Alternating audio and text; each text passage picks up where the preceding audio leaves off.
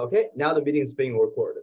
Welcome to the San Mateo County Coastside Design Review Committee meeting. The Design Review Committee, as established in the zoning regulations, is appointed by the Board of Supervisors. Today is Thursday, December 8th, and now is 1:33 p.m. This hearing consists of one project. This meeting is being audio recorded. There are two opportunities for the public to speak, including oral communications for matters not on the agenda and a separate public comment session for each project on the agenda. Please review the agenda to identify which item you wish to speak on and the time of that item. The chair will open public comment section during the public comment period and for each item on the agenda. I will first read comments received before this meeting into the record. Then I will ask those members of the public who wish to comment to click the raise hand feature to raise your hand and to speak on this item. For those joining by phone, please press *9 to indicate your desire to speak. Please note that members of the public must wait for my prompt in connection with each agenda item before using the raise hand function. For example, you cannot raise your hand at the beginning of the meeting for an agenda item that's later in the meeting. When you hear your name or last four digits of your phone number called, I'll prompt you to unmute your account and inform that you may begin speaking. I will then ask you to state your name, address, email address for the record. For those joining by phone, pressing *6 will mute or unmute your microphone. The Design Review Committee's decision for item 1 today, if any, will only be a recommendation regarding project compliance and not a final decision on the project, the decision of which will take place at a later date. Depending on the scale and scope of changes, continued projects may be placed on next month's agenda if the revisions are submitted to the county by the end of business day, December 16th, 2022. Applicants should note that continuous letters may not be available by that day and are encouraged to take notes of the committee's feedback. The next Coastside Design Review Committee's meeting will be held on Thursday, January 12, 2023. Item 1 on the agenda is the roll call. Katie Kostuk. Here. Rebecca Ketkin. Here. Beverly Garrity. Here. Doug Machado. Not here. Mark Stackmeyer. Here. Thank you. Linda Patterson. Here. Thank you. John Stetman. Here. Okay. With that, I turn it over to the chair. Too fast. Sorry for getting it out so late to you, everybody. I actually just barely remembered to be here today. I thought we were on Christmas break.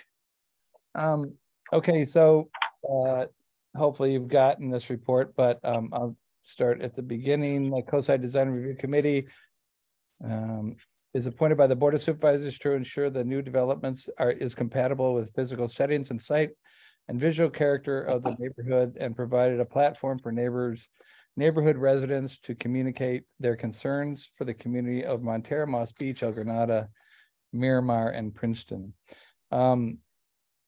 As we received notice last month that the resolution for continuing on Zoom, these hearing meetings remote, is going to terminate on 3/23. I believe that's correct. If I'm wrong, Glenn, let me know, please.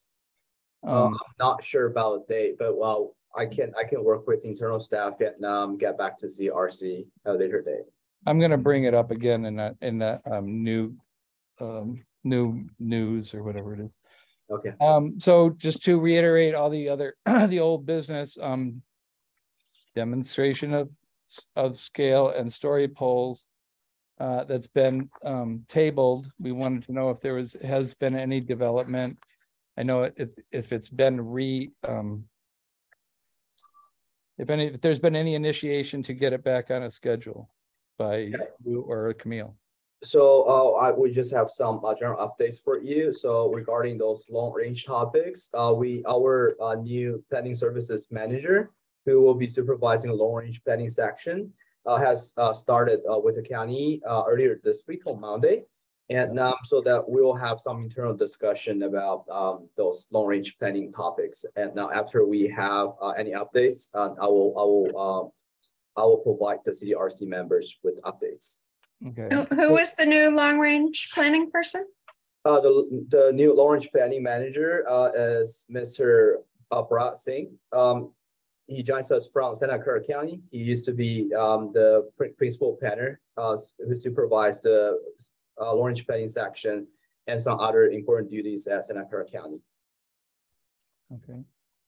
So, do I understand correctly then that it sounds like our March meeting will be virtual and our April meeting will be in person?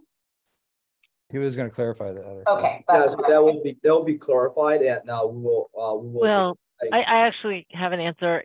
Hi, it's Camille. Neil? We're going in person starting March. Oh. And be virtual up to February. Okay. And then I don't think there's been any formal discussion of this on the committee, but I'll just voice my preference. If there's a way to go back to virtual, I think I'm not the only one who feels like that's really effective to be able to share screens and make notes and things like that. Yeah, I agree. I think that this has actually been a much more effective way for us to meet. It's been a lot more collaborative, and I think it's easier for everybody in the public to be able to actually view what we're looking at the same time and how we're marking things up. And then just from a collaborative standpoint on markups, it's a lot easier with Bluebeam. So I would also like to add that if it is something that is just not possible because of the state laws being too restrictive or whatever, I would like the county to be prepared to have the right equipment for us to do this with projectors. Okay. That's really good feedback. Yeah, the way that the state has written the regulation, if we're doing hybrid, it really does complicate things in terms of like members having to do particular things to be virtual. I understand. Yeah, the monitoring itself would be like total. It would like cancel out all the benefits. I wasn't thinking of hybrid actually when I said it, Camille. Sorry, I was thinking of remaining virtual, right? Or I mean, I understand why we can't just remain virtual, but I would just like to put out there that if our committee meetings could, as part of the long range plan, aim to become virtual, I think that's the direction industry is moving, and it's obviously the government is going to move a little bit more slowly and has to get all kinds of approvals. But I feel like moving into the future, this is a great way to do these meetings.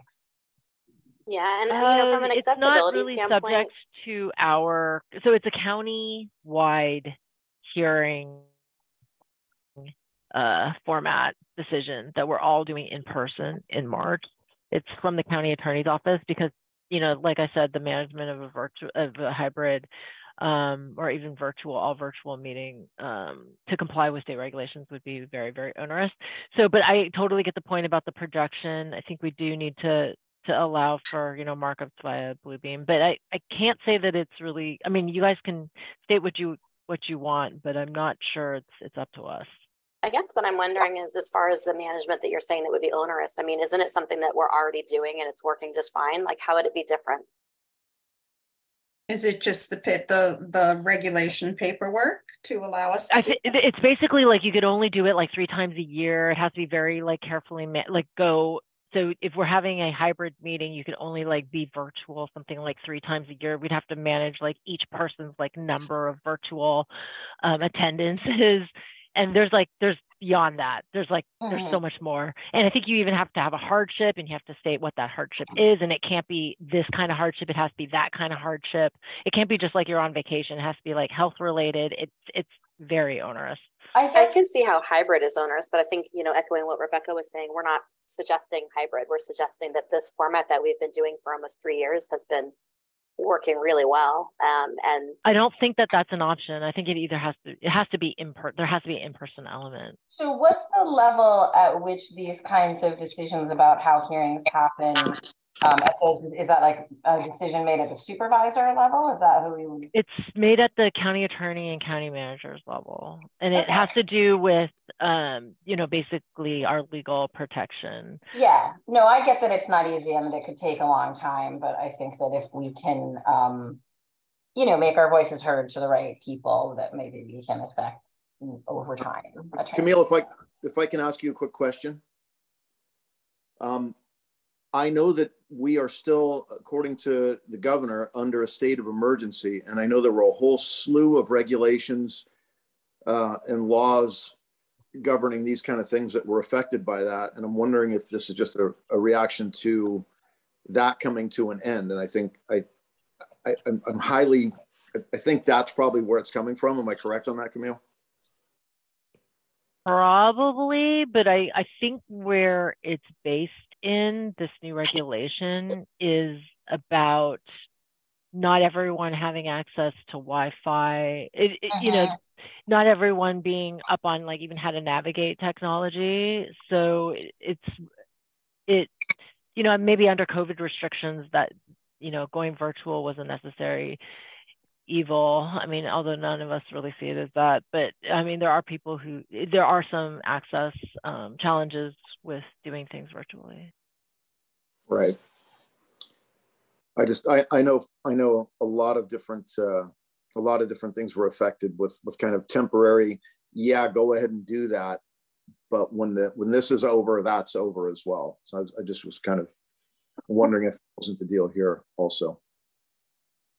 Yeah, I think based on the email that we saw that was notifying us of that change, I think it actually did mention that it was because of the end of the state of emergency, because that's being scheduled for like, you know, the end of February or whatever. So that's why in March it would resume. But yeah, I think it's been interesting to watch all the way the world operates evolve, and some of those things become more permanent once they realize that it's possible and sometimes better. Hopefully somebody will realize that I mean, I understand all the access issues and everything like that and technology, but you know, the same arguments could be made for people having to miss work and transportation and all the different challenges for somebody to be there for an in-person meeting. So it's interesting. Absolutely. So who can you appeal to? Who can we appeal to? I mean, that's a good point, the county attorney, because equal access does involve transportation and time availability, as well as the technology. So that's a good argument either way. I would start is at the boards and commissions office. So there's the county manager or board of supervisors has a boards and commissions office, and the person who staffs that is Sherry Golistan. And her email is sgolistan@smcgov.org. Say that again, please, Camille. I can send it to you guys. I'll send it to you guys.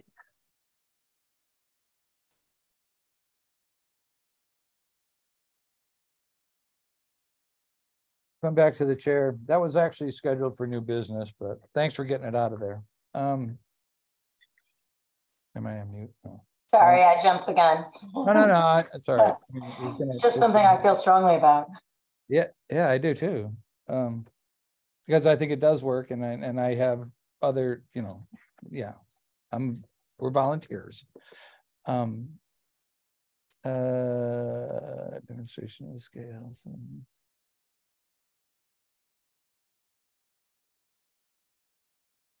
Okay, I'm just catching up to myself. Glenn, you were going to check on, I know we don't have very many projects to be heard today and or last or the time before, but for a while we were getting hammered, and we were going to ask that it just go no more than 4, and you were going to reply to that. Yeah, so I think this was discussed at a previous meeting, so for this topic, as you may know, in the past 2 or 3 months, we don't have that many projects, but at some point of time, that was back in September or August, we had like 5 projects.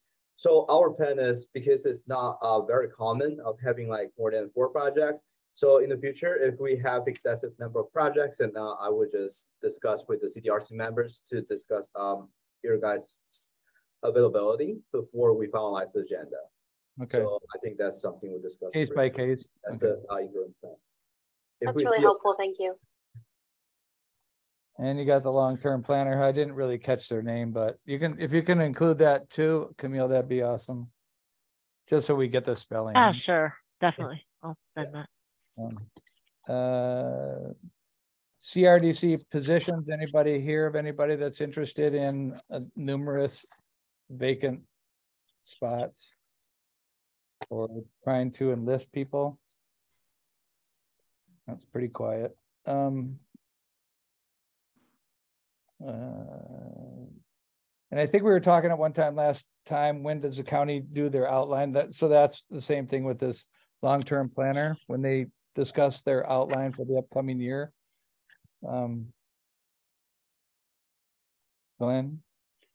Yeah, I believe that's right. So regarding those long-range planning section, long-range planning tasks, we're going to discuss with our planning manager, the long-range planning supervisor, internally before we provide the CDRC with an update. Thank you. And then okay, so that's the end of my minutes. And do we want public comment now or after we close this? The next item on the agenda is discussion of previously established goals for design review regulations update.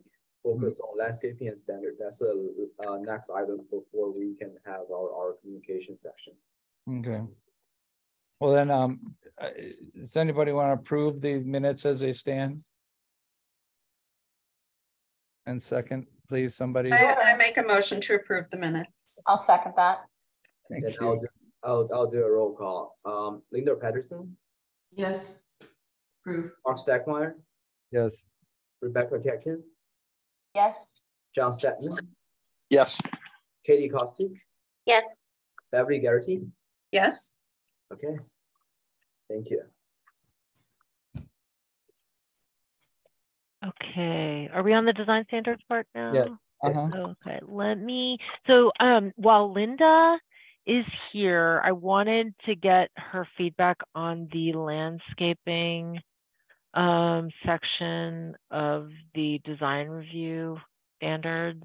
So Linda, and for the Yes. public, the CDRC has taken many meetings over the past year, I'd say, to provide its feedback on the current design review standards, providing feedback during an agendized item on the CDRC's regular meetings. But we didn't want to call the sort of the comment finished until we spoke to you, Linda, about the landscaping. So we can just read it. We have some time. Glenn, when does the next item start? Was it 2:30? 2:30. Okay, perfect. Okay, so we do have a little bit of time. So never mind, there are a lot of there's a lot of stuff here, but we can read it together. Or did you if you haven't yet had time to study it recently? I have not studied it. Okay, So okay, however got to it. make it efficient is good for me. Okay, good. Okay, so this section pertains to landscaping, paved areas, fences, lighting, and noise. And it says, while the appearance of new residential structures is of primary importance, ancillary development on a residential site can also have significant visual. Read this. Visual impact should be designed carefully to complement a new or remodeled home. Following section provides guidance and standards regarding landscaping, paving, fencing, lighting, and noise. And then it's under landscaping, the discussion is that landscaping should complement and enhance the design of the home while harmonizing with the overall landscape character. New landscaping should also harmonize with existing trees and vegetation. Landscaping should not be used in place of other more permanent architectural solutions. Should be used to accent or enhance, but should be used to accent or enhance architectural features when developing a landscape plan. Consideration should be given to water availability and functional landscape. Camille? Yeah. Did Linda know she was going to be doing It was this? on the agenda. It was on the Okay. agenda. I'm Yeah, just yeah. did not- wondering if Linda might be more comfortable taking a look at her copy of the standards, marking it up, and submitting it for discussion another time. Well, we have a half an hour. That Yeah, I think exactly. dedicated to this. So I'd say let's just stay with it. I have not looked at it. Maybe we go That's through okay. it and then I look at it. You know. Okay. And then we'll go through some of these bubbles too. Okay. So you should look at the function of water, provide shade, to provide shade or screening, or to protect privacy as well. And the location species to be selected accordingly is pretty general. For more detailed landscape plan requirements, we don't have this, so it's something that if we leave in that we would need to develop it. And I still think it's probably something that we should, because the coastal, I mean, I don't know, I'd like to get your feedback on that, because it's like, you know, there's references, there's sunset books, and there's other resources for the climate specific plans that we need for the coastside.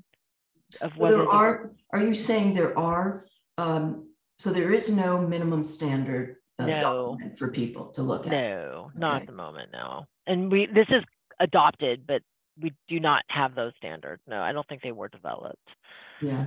Well, maybe at this point, just take that out. Take it out.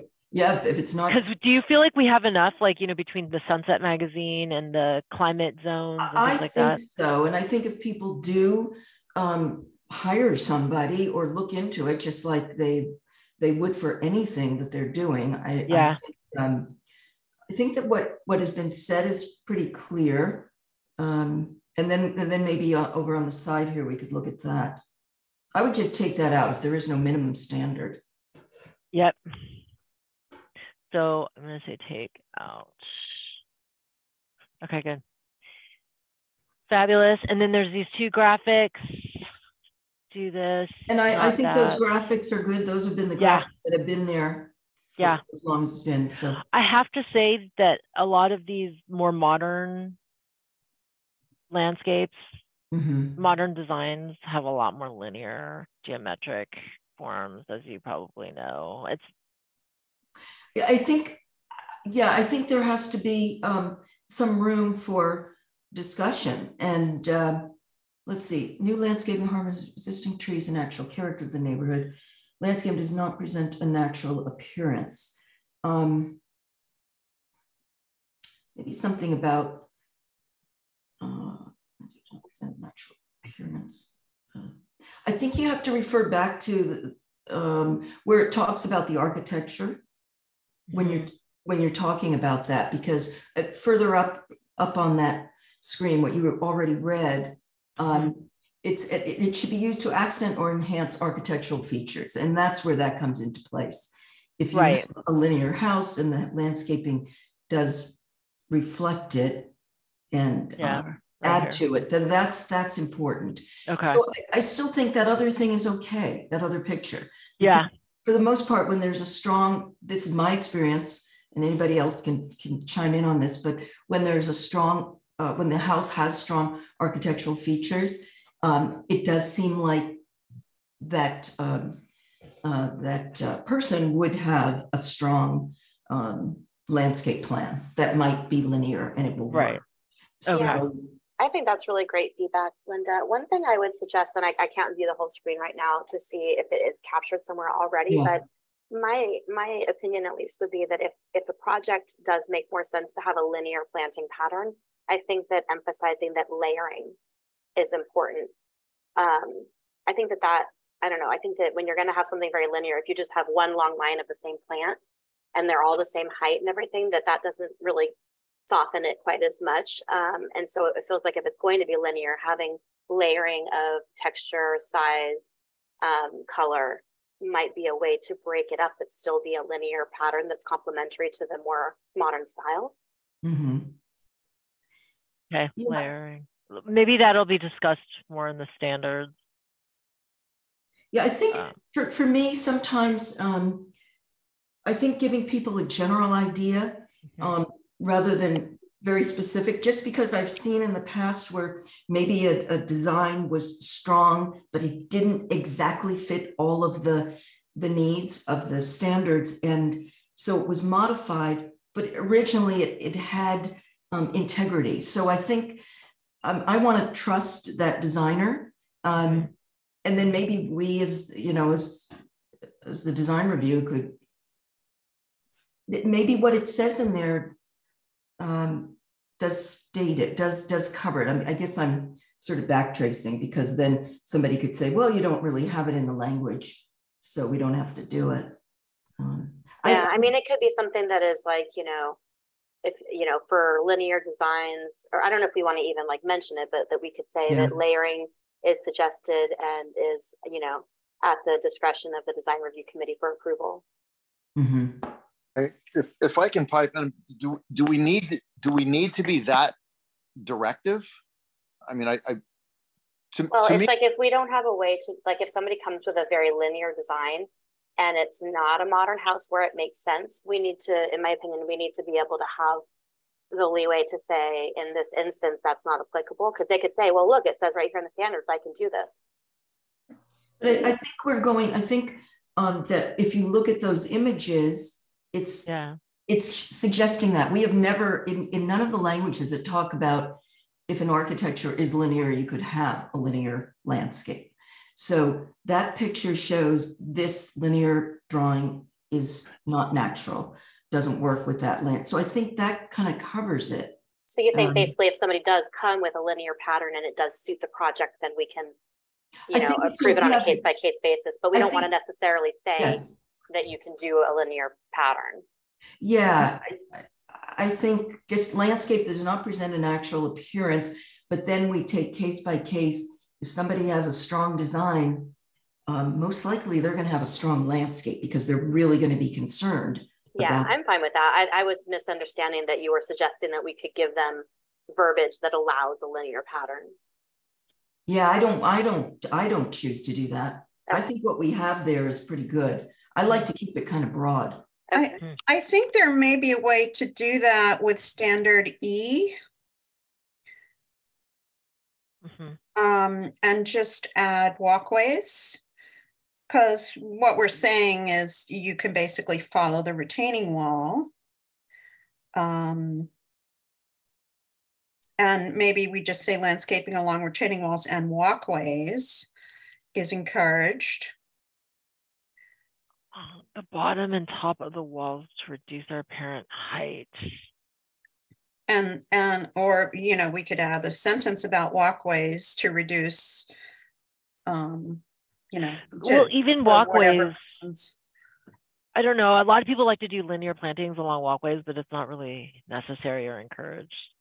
No, it's not. Yeah, but we could encourage the use of plantings along walkways. Oh, I see. And then without saying at the discretion of, and leave this image, this, not this. So depending on the architectural style, we can encourage them to be less linear, more organic, or accept a more linear design. Couldn't we simply say landscape design will be complementary and complementary to the style of the project? It's really hard to sit here and try to envision everything that could possibly be submitted and make sure we cover every base. I mean, I don't even know if that's our function. I think Beverly, correct me if I'm wrong, but a lot of this has to do with like enhancing the home versus enhancing the site. Well, it does say home and then harmonizing with the overall landscape character of the neighborhood, but it kind of skips out on site. Site. Yeah, I mean, we are talking about retaining walls. I think that's the opportunity because that's where we find it most often. Even with a modern home, most often the linear landscaping is along the lines of the house.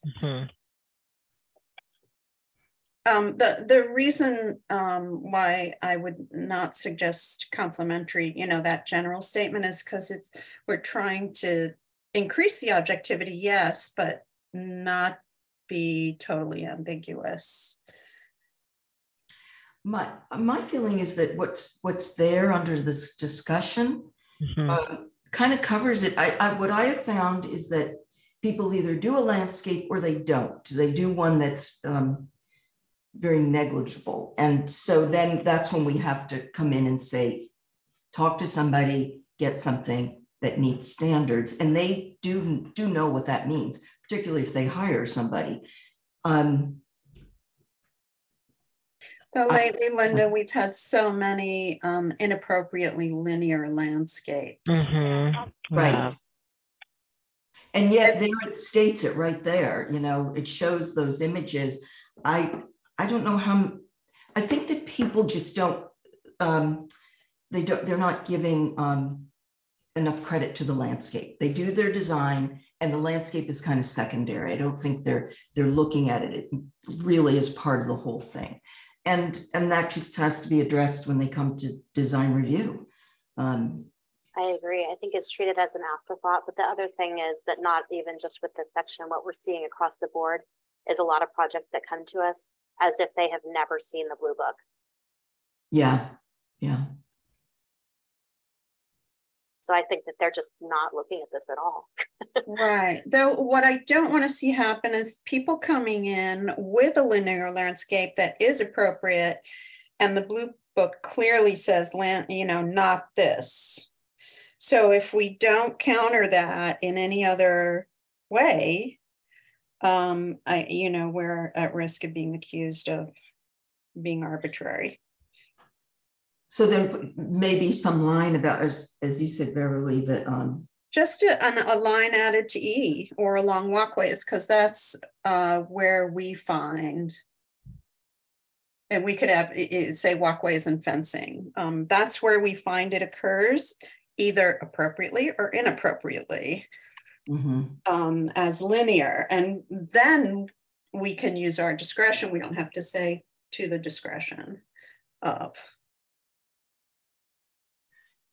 Yeah, I suppose so. I'm just thinking of some designs where they're really strong retaining wall kind of structures that just add so much to a property. So I just don't want to discourage creative design. Right. I don't think it would, because it leaves it open.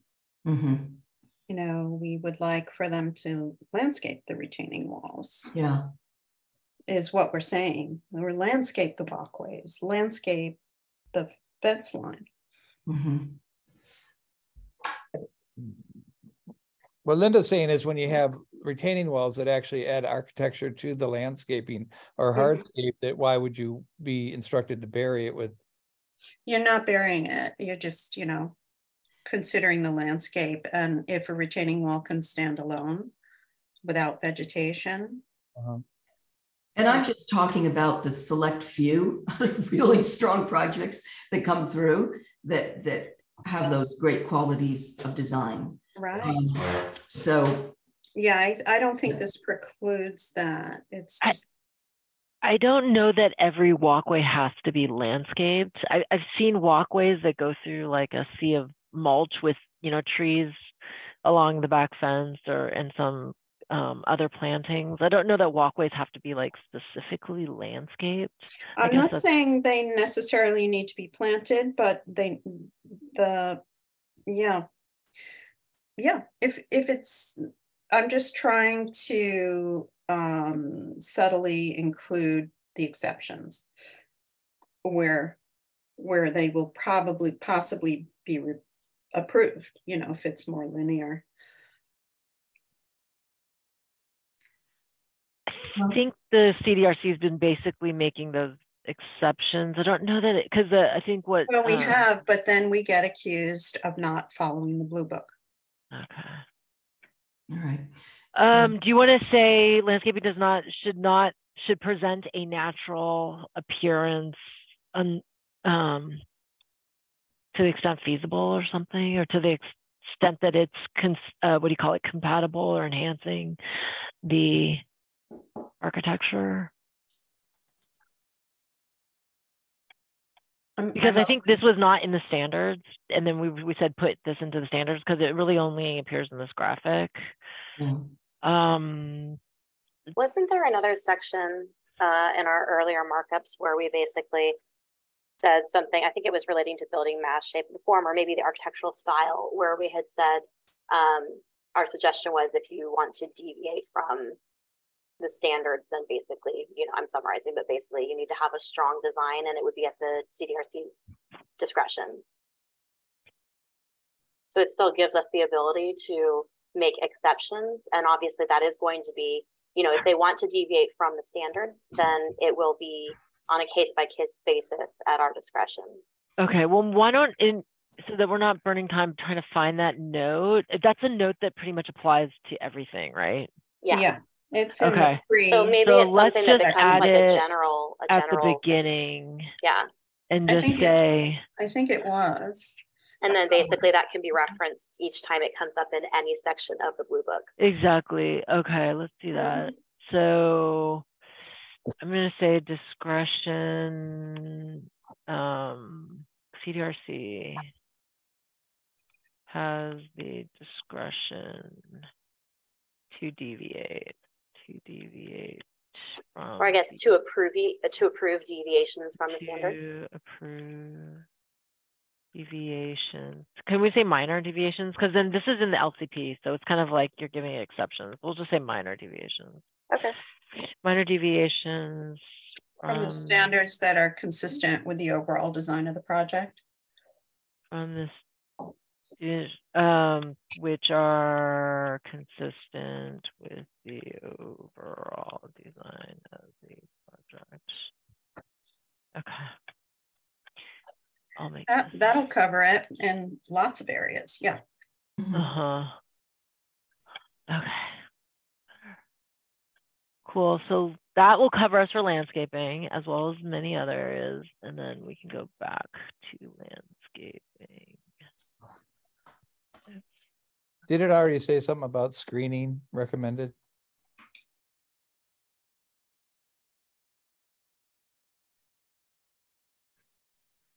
What screening recommended? What were you thinking?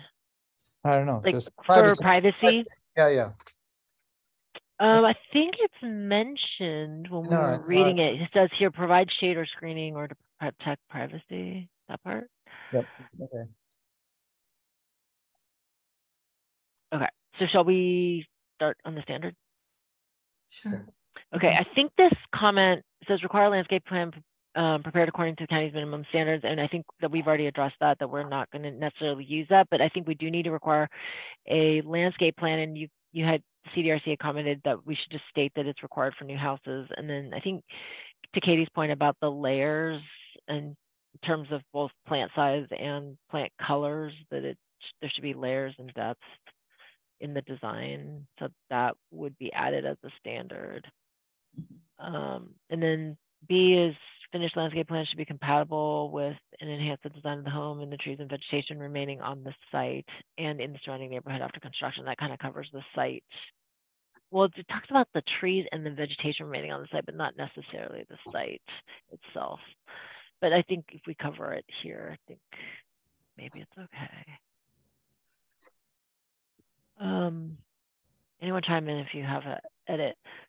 Then C is tree removal and replacement shall be in accordance with section 61, 65, 65, standards for tree protection, replacement trees and new trees shall be from the list specifying recommended discouraged species of the mid-coast, which we do not have. Native and drought tolerant species are what it is encouraged.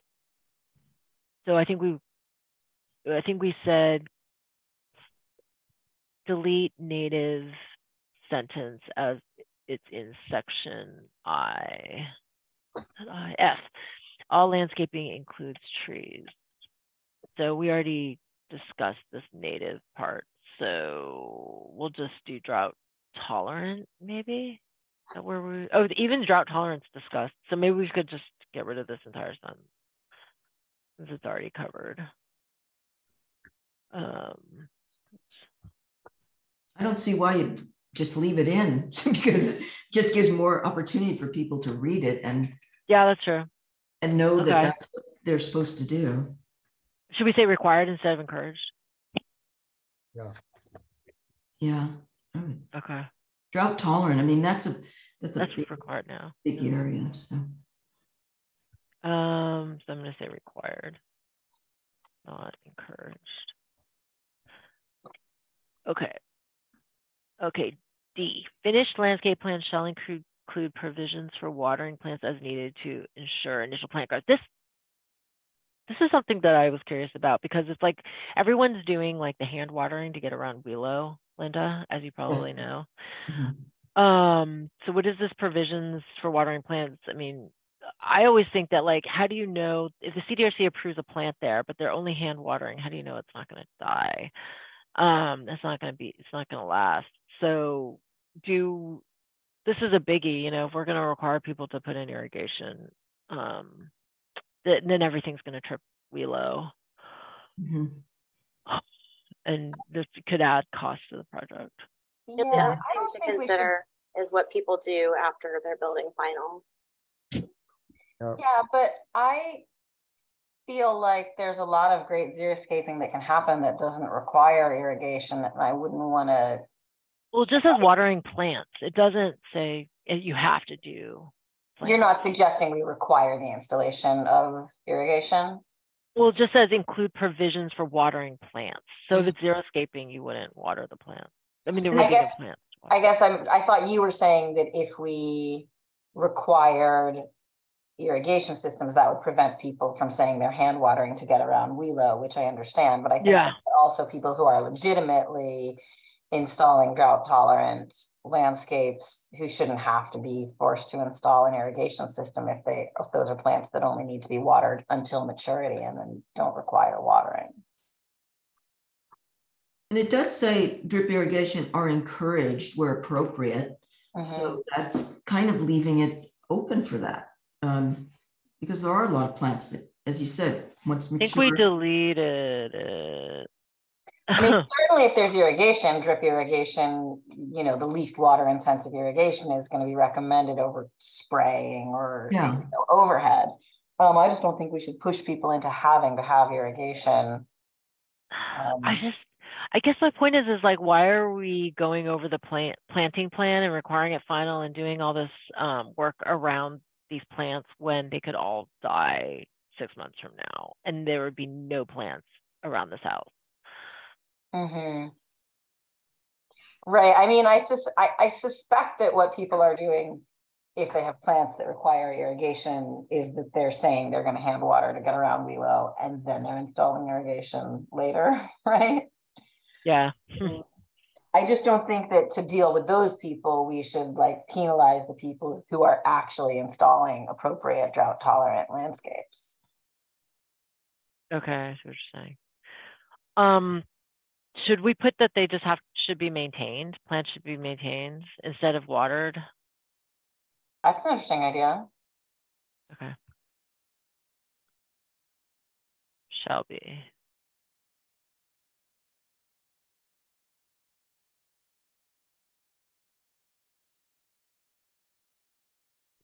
Is that okay? Because we do need something like this.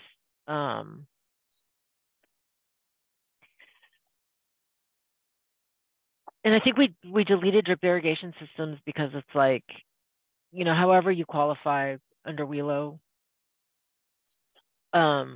using whatever systems you propose is, you know, it's going to meet Wheelo. So why do we have to be so prescriptive? Yeah. Well, I think because like you mentioned, Camille, people are basically suggesting hand watering to avoid Wheelo, so then they don't end up having to do that. Yeah, but drip irrigation versus spray irrigation versus, you know what I mean? It's just like, it's like prescriptive in that sense. And if they're required to maintain the plants, then I think that covers it. Yeah, related to that, this goes back to something that you mentioned a few meetings ago that was a surprise to me, and it relates to this as well. So I know that you had told us that basically if somebody goes back and paints their house 5 years later and they paint it outrageous colors that do not meet the guidelines, that is still enforceable. Is that correct? So wouldn't the same thing apply to landscaping and planting? Like, I'm a little confused because those things that are done after the fact don't require permits. And it relates to a project that had planning complaints recently. I don't remember the exact address of it, but it's on, I think it was on Vallejo, like 100 Vallejo or something like that, that had those big palm trees that were added after the permit was closed out. And then we were hearing that basically, well, we can't do anything about it at this point because the permit has been closed out. So I'm very confused as to what is still enforceable after permits are closed out versus what's not. And that relates to this saying that plants shall be maintained for the life of the project, because that's explicitly saying, you know, you've got to keep the plants alive that were in your application. And I don't know, you know, somebody would basically have to make a complaint, but it's unclear to me, and I think unclear to the general public about which things, like people who just bought a house and never went through a design review, they probably would go paint their house and have no idea that there's guidelines that they're supposed to follow, right? Yeah, they're typically, I mean, we obviously things are easier to enforce if they're under a permit. So if someone just goes and paints their house that doesn't require a permit, and it's much harder for us to go back and enforce that as like a work that wasn't where a permit wasn't required. But I think that we do have the regulations, the authority to pursue the enforcement, and then but then there's also like, okay, does it rise to a level of priority? And I like, for example, there was the palm tree example, was that added to the landscape plan? No, it was added. My understanding is that it was added after after everything was final, and then they had also added that little like arbor gate thing. And I think one of the reasons that it had become a planning complaint was because of the visibility issue at that corner. Okay. So again, it's one of those things that somebody made a complaint, and so it, you know, was brought to someone's attention. But what we heard, and I think it was when Ramel was still with us, was that, you know, they can plant whatever they want after the permits are closed. They can plant with whatever they want, but they can't rip out stuff that was approved. They can add to it, but they can't take away. Or they shouldn't, because that's enforceable, because it's in the building permit, it's stamped, it says that they would plant, you know, all this stuff, but it doesn't prohibit them from planting more. Yeah, so that's why all this stuff feels a little bit like, you know, unclear gray area to me. Like, when can you repaint if the paint colors were part of a permit? And, you know, when can you request that somebody has to maintain something for the life of the project? Like, by that same token, would it say that like people have to maintain the color that was in the planning approval or something? I'm not suggesting that's what we should do, but it just feels like a very unclear, slippery slope. And then at the same time, I haven't actually seen the county enforce anything for any projects the whole time I've been on this committee. We've brought complaints. We haven't seen anything done about anything. Like, everybody said, that's okay, really, we're investigating. I don't think that's true at all, Katie, but I mean, we give you updates on how we're enforcing some of the violations that you guys have brought to our attention. So I don't think that's true. And well, I guess just from the ones that we've had come up in our discussions, I haven't ever heard of corrections. That's not true. That's not true. There was one where I worked on, I mean, I'm not going to get into it right now. We're talking about landscaping. So if you want, you and I can talk about that, and I can give you some examples. But let's go back to landscaping, if we could, since we have a 2:30. Let's just go to E. Landscaping along retaining walls is encouraged using planted areas along the bottom and top of walls to reduce the apparent height and blend with the natural surroundings. So this is like specific to kind of making those retaining walls kind of softening and screening the retaining walls, which I think is still good, right? Yes. Yeah. Okay. S. All landscaping should be drought tolerant and either native or non-invasive. So I think we want native and non-invasive, right? Yes. Okay. This is a big and. No plant species listed as problematic or invasive by the California Native Plant Society, the California Invasive Plant Council, or as may be identified from time to time by the state. From time to time, by the state of California shall be employed. Are these still the relevant authorities, Linda? You know, I don't know. You have to be very specific, because some of them it's for Southern California, you know, as opposed to here. So there has to be some wiggle room, because Okay. something that is invasive in other areas will not be here, or vice That's versa. true. Listed as problematic regionally. Yeah, in our region. Yeah, that would be good. Problematic at in our region.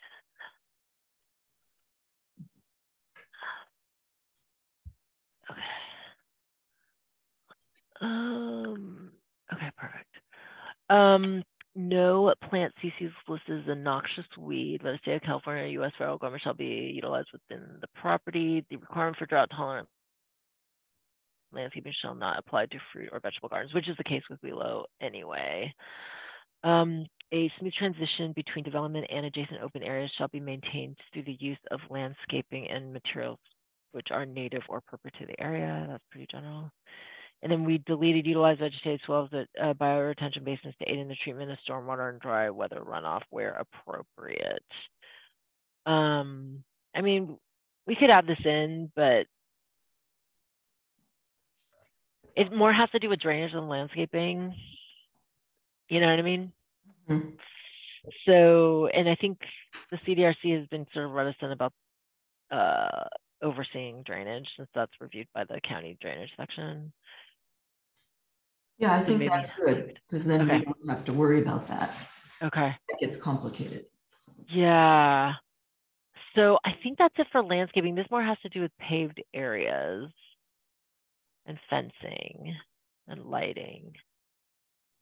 And so I think that might be it. Let me see if there's anything that pertains, other sections that might pertain to landscaping. Additional site consideration.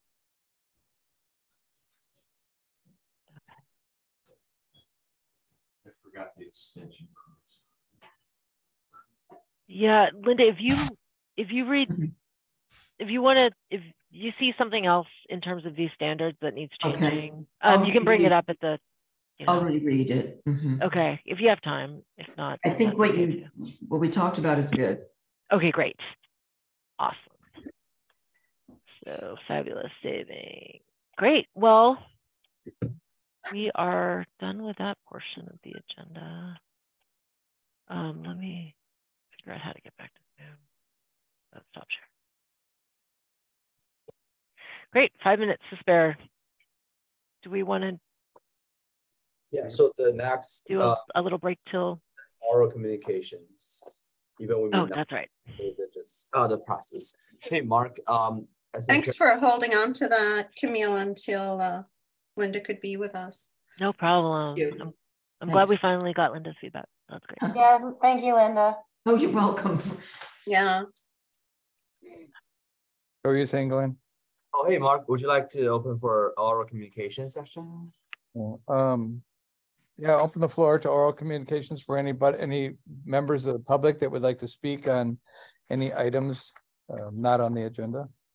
Okay, we are now opening public comments for oral communications for matters not on the agenda. If your hand is raised, your name will be called for this item. I will lower your hand after you speak. Those joining by telephone can press *9 to raise and unraise your hand. Pressing *6 will mute or unmute your microphone once you're given permission to speak.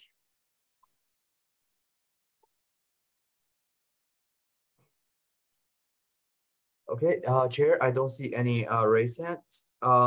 Please indicate if you would like to close public comment. I'd like to close public comment. Okay, thank you.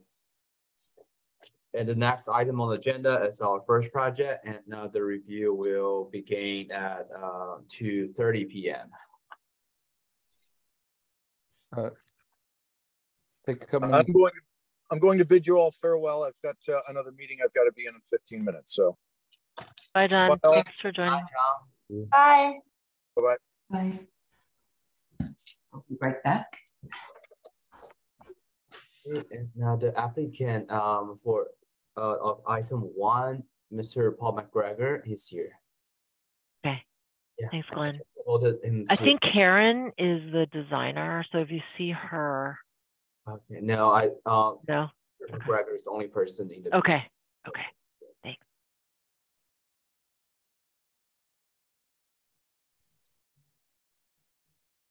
Hi, Paul. Hi, just for your information, I believe Karen may not be able to join the meeting today. She has some family matters she has to deal with. Okay, so will be the only person representing the project? That would be me. Okay, we'll be back in 2 minutes. No problem. Thank you. Okay, thank you.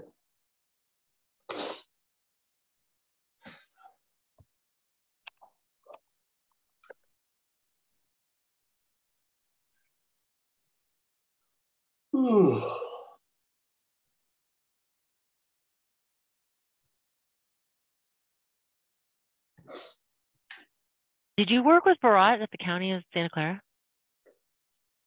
Oh, me? Yeah. Are you talking to me? Yeah. Oh yeah, I worked with him at that time. Oh, I didn't put that together until just now when you were kind of giving us his background. Yeah. Oh, cool. And I was mainly working on the current planning side, and he was the principal planner supervising the Orange planning section at that time. He's very cool, and he's pretty tech savvy. And yeah, I'm pretty sure he's a great addition to our team. Oh, great. Maybe in like a week or two, let's set up a meeting with him. I'm meeting with him for just a half an hour this Friday, and I'm going to introduce the subject of our 3 design review long range projects with him. And then maybe set up a meeting with him a couple weeks after to give him like describing the project and reading the project information. Okay. All right. So owner applicant Paul McGregor, file number PLN 2021-00101, location Alto Avenue, Miramar, accessor's parcel number 048065-060. Consideration of a design review recommendation to allow the construction of a new 2-story, 1,590 square foot single family residence with an attached 418 square foot garage and 800 square foot accessory dwelling unit, ADU, on a legal 4,800 square foot parcel, certificate of compliance, PLN 2016-00476, associated with a coastal development permit, CDP, and a non-conforming use permit, UP. A UP is required to allow development on a less than 5,000 square foot parcel where 10,000 square feet is the minimum lot size in the S-94 combining district. The project involves minor grading for the residents and approximately a 73-foot road, feet road extension of Alto Avenue and no tree removal. The CDRC will not render a decision, but will make recommendation regarding the project's compliance with the design review standards. The ADU is a ministerial project that does not require review by the CDRC. This project was scheduled for continued consideration from the August 11th, 2022 meeting. A hearing before the Planning Commission on the DR, CDP, and UP will take place after December 8th, 2022. The project is not appealable to the California Coastal Commission. Application deemed complete November 2, 2022. Project planner Camille Leong, C. Leong at smcgov.org. Okay, so now we start with, do I open it first to public comments? Oh no, the next step is for the applicant to describe the project and maybe like a presentation. And now after that, we can open for public comments. And now after the public comment session is closed, that we will allow the CRC to have internal discussions. Okay, so Paul McGregor, would you like to start? Just tell us what you've done. Can you hear me? Yes. Okay, so based upon the comments that were made at the last meeting, we incorporated an ADU and we did some projections into the setbacks to to get rid of the long lineal lines. There's been some siding changes, some window changes, pretty much to break up the mass on the sides. And I think that's where she's taken it to at this point in time. I hope everybody is okay with it, and I look forward to your comments. Okay. That's short and sweet, huh? That's good. That's good. And do we have any public comment? So before public comments, we need to find out whether the architects Katie and Rebecca has any questions before we can open up for public comments. Okay, and I also have a couple of questions. You want to start, Linda?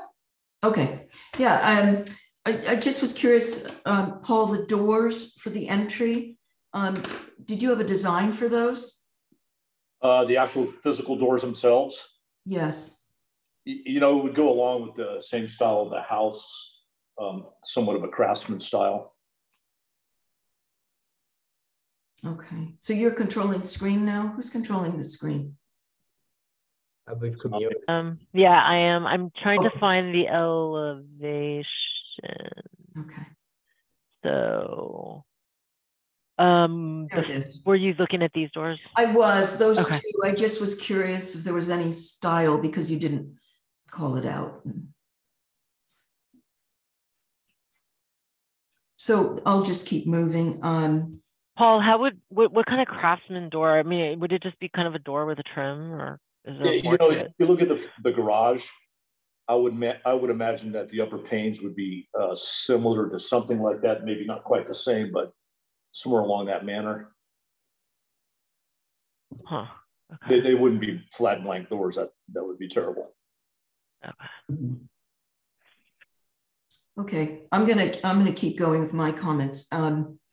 I had a couple of suggestions for plants over the arbor over the garage, if you'd like them. And then I also so for all of you, I did consult with Paul and I gave him a list of plants and suggested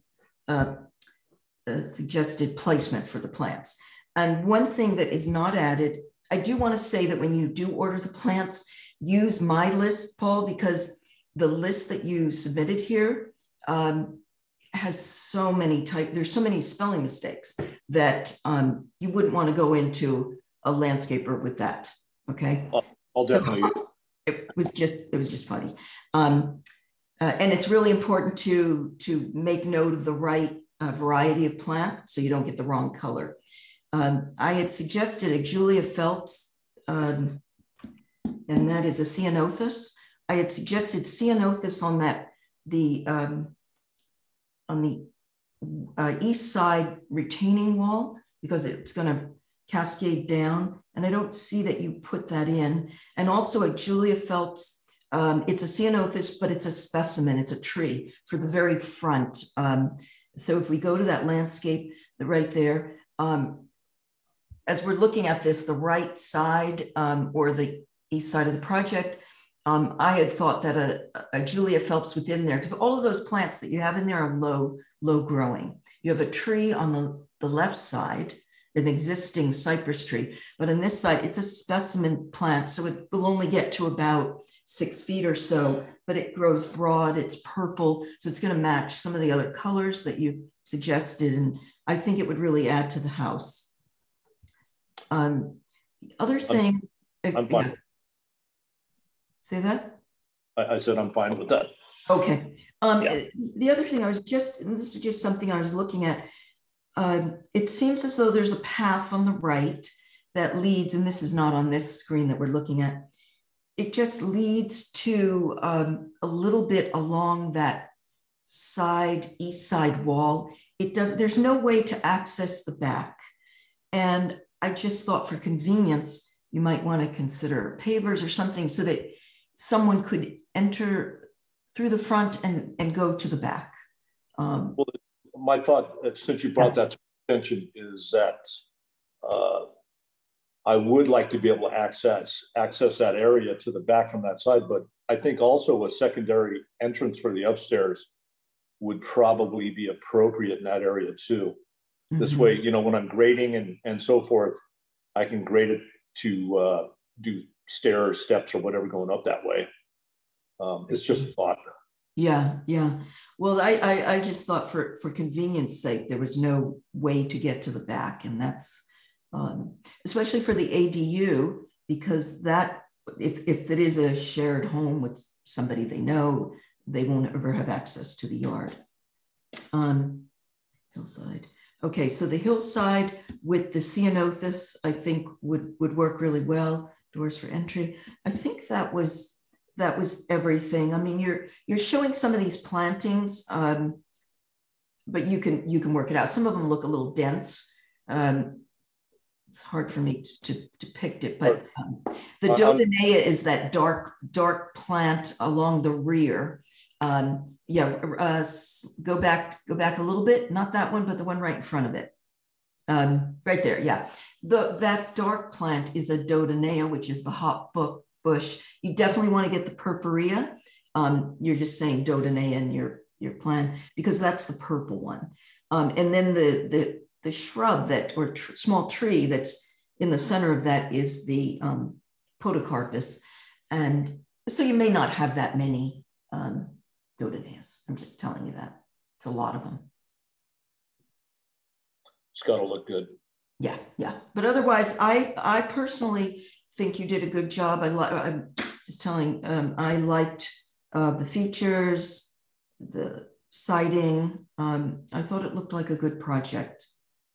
Okay, so one last thing though, the back, there's the patio and the shrubs. That one wall by the back door just looked awfully plain to me. The slider in the back that accesses that patio. We can definitely cover some of that stuff once we get into discussion. Okay, these are just, those are the only things I was going to talk about. So that was and that's my 2 cents. And now the architects can talk. Do you want to go first, Jennifer? Oh my gosh, Rebecca. Whoever I am. I think I only have one clarifying question, which has to do with the new volume extending out to the sides. So you mentioned in your introduction, Paul, that that's going into the setback. So are you requesting a variance now in order to build in the setback, or and maybe Camille can weigh in on what discussions you guys had along the way? I believe that's Camille's question. And I also thought that I saw that it was calling out a 10-foot setback on both sides. So if you could clarify that, Camille, that would be great.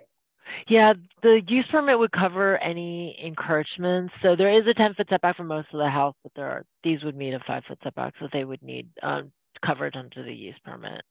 So I guess I thought, and was the use permit already being applied for when we saw this before? Yeah, because it's a substandard lot. I see. It's required. And so wouldn't the usual setback be 5 feet minimum, but totaling 15 between the two sides? It's 10 in the zoning district. Yeah, okay. This one's not S17. Yeah. Okay, what's our zoning district? What am I blanking on it? Let me see if it's here.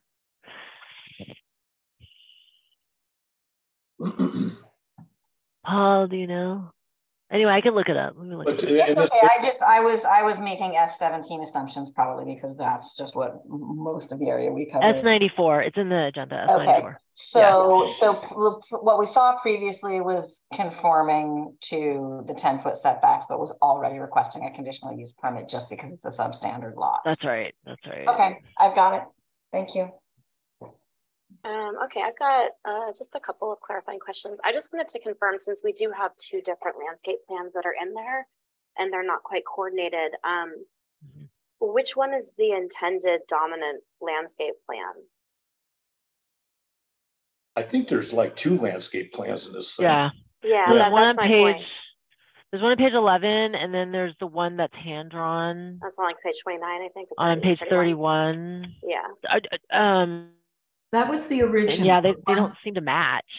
This is the original landscape plan, the one that you're looking at now. Okay. The one with the darkened, that's his newest, and that refers to what's being proposed my today. changes. Yeah. Okay. All right. Got it. So just Linda, if you're taking notes on what needs to be captured from this meeting, Yes. I want to just make a point that those last two sheets, 30 and 31, need to be removed Okay. from the set. Another question that I had was about the back patio. You can tell from this drainage plan right here, it looks like there's a patio, and then I believe there's a couple steps leading down to it. Is that correct?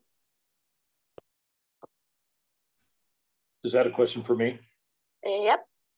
It can be. It all depends on how it grades out at that time, and I can always build it up a little to get up closer to the level of the back door right there. But you know, that's a grading thing. As I'm in construction, I make tweaks here and there. Okay, but because I see it detailed a little bit in this section, which is great. And then there's like the concrete pad that I assumed as pavers would be on. Looking at that rear elevation view again, if you scroll up a bit, Camille, just the same sheet. The right side of that is high enough that it would require a guardrail. Correct. And I don't see one shown. So I just wanted to clarify if you knew that that was going to need one, or if you were planning on doing something different with the grading there. Obviously, we need to have that captured in these drawings accurately. I would anticipate that area wouldn't be any taller than 18 inches. Well, from the plans right now, Like about 3 feet. it's over 3 feet. Yeah. Yeah. So if need be, I would be putting a guardrail in, but yeah, those are things that we need to work out in this stage. Okay. Well, let's call it a guardrail at this point in time. Okay. So would you want to have that wrap the entire patio for consistency, or just on the sides where it's a fall hazard? I would say the tall side and the side furthest back would make most sense. Okay. So the west and the north side. Okay. And then, yeah, I had the same questions that Linda did about the door specifications. We can come back to that a little bit more. I think that's all I have for clarifying questions. Okay, Linda, would you like to open for a public comment? Yes. Is there any public comment on this project? Okay, per the chair, we're now opening public comments for item number 1. No correspondence was received prior to this meeting. For this item, I will ask those members of the public who wish to comment to click the raise hand feature to raise your hand to speak on this agenda item. I will lower your hand after you speak.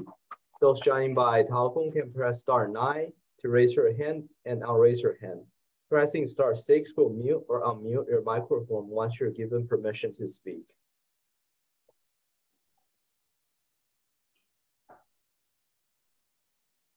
I don't see any raise hands. For those on Zoom, are there any other persons who wish to speak on this item number 1?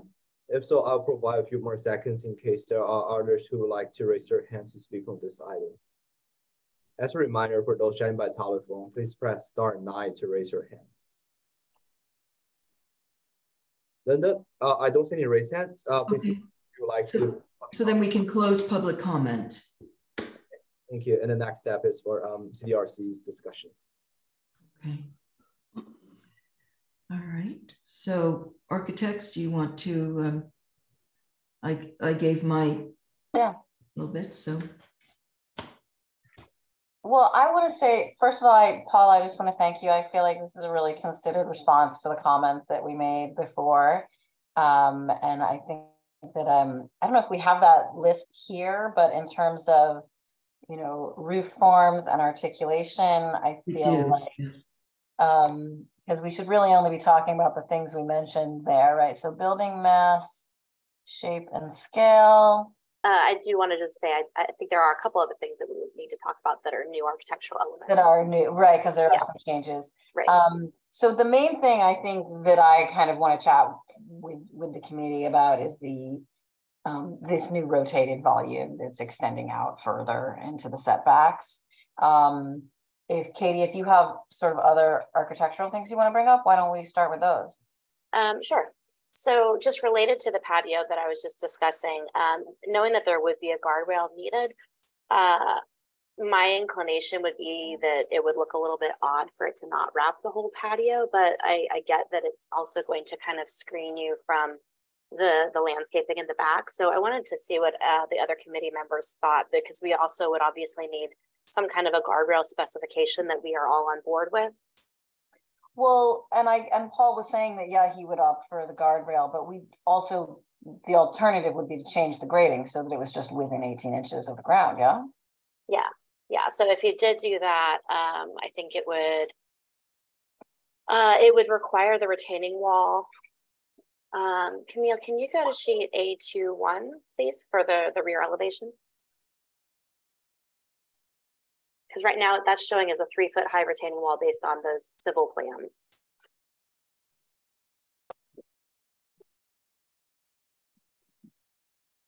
It's sheet 22, I think. Sheet 22, thank you so much. Okay. So if you zoom in on that northwest elevation.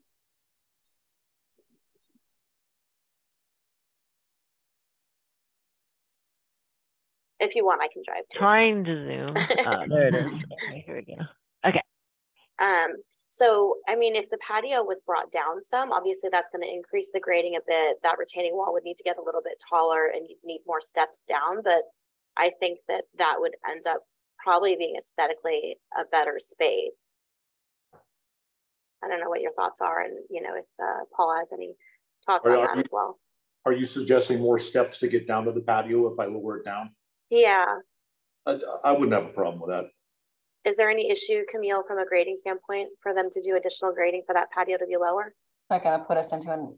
Let's look at the civil plan really quick. Also, I mean, we don't have to dictate that. We could make the condition, you know, something like either to update the grading to keep it within 18 inches of the grade, or we can go ahead and have a discussion about what kind of guardrail we would be satisfied with, so that Paul does have the flexibility option in the field. Yeah, these civil plans are not accurate. They haven't been updated. I know it has a wood deck instead of a paver. And a lot more steps, and it doesn't have the transverse gable footprint either. Mm-hmm. Right. Oh, good point. Oh, I asked her for updated. Sorry, I should have caught that. Damn it. So then the grading quantities would be different anyway.